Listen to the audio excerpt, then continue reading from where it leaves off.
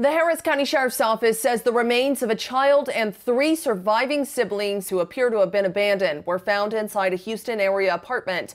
One of the children, a 15-year-old, called the Sheriff's Office Sunday and told authorities his 9-year-old brother had been dead for a year and the body was inside the apartment. When deputies responded, they found the teen and 2 other kids, aged 10 and 7, living alone in the apartment. Sheriff Ed Gonzalez says the other child's skeletal remains were also found. According to deputies, the surviving children were malnourished and had injuries. Investigators believe the oldest was caring for the younger 2. Officers found the mother and father, and right now they're being questioned. Katie Johnston for CBSN DFW.